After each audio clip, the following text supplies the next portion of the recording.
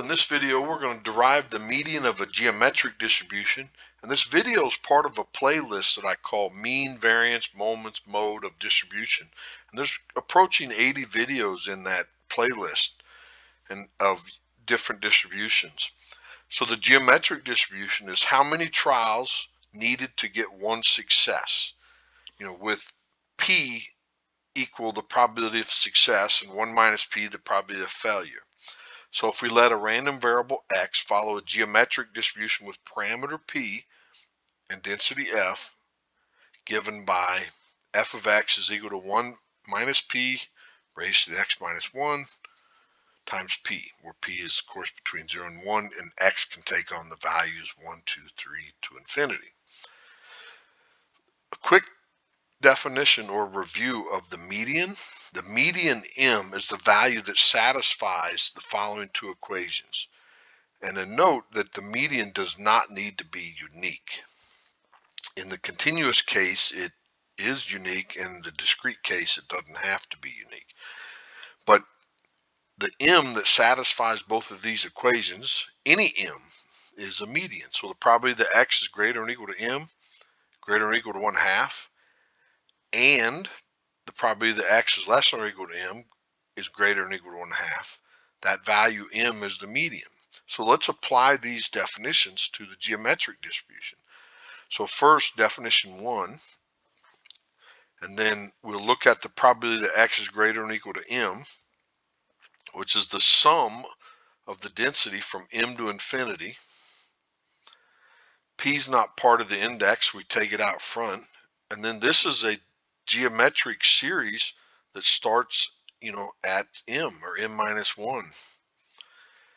And so there's a distinct formula for that. And there's plenty of videos and websites that have that formula, but this is it.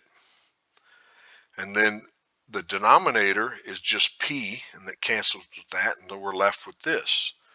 So this is the left side of this inequality.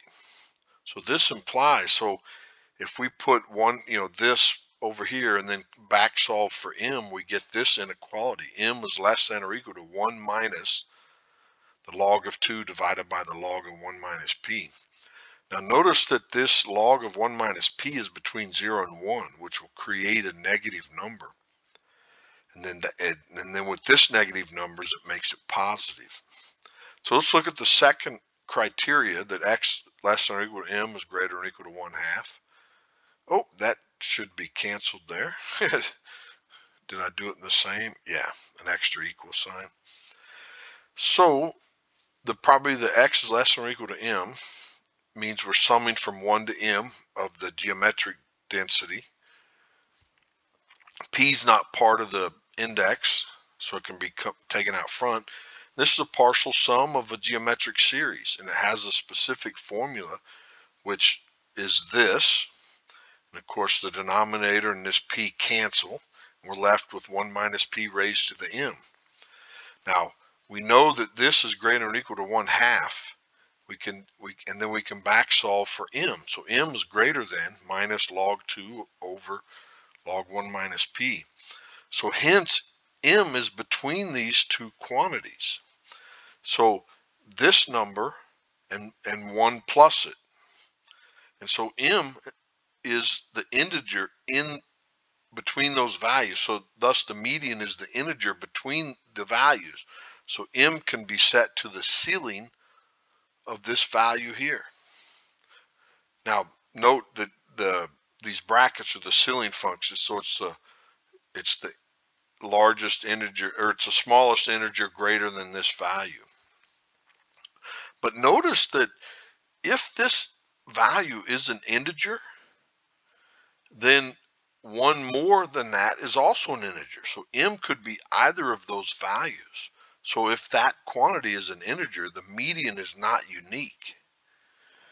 And then to find all p such that m is not unique, let's just set this lower bound equal to some integer k, and then solve for p, where such that k is 1, 2, 3, it's an integer.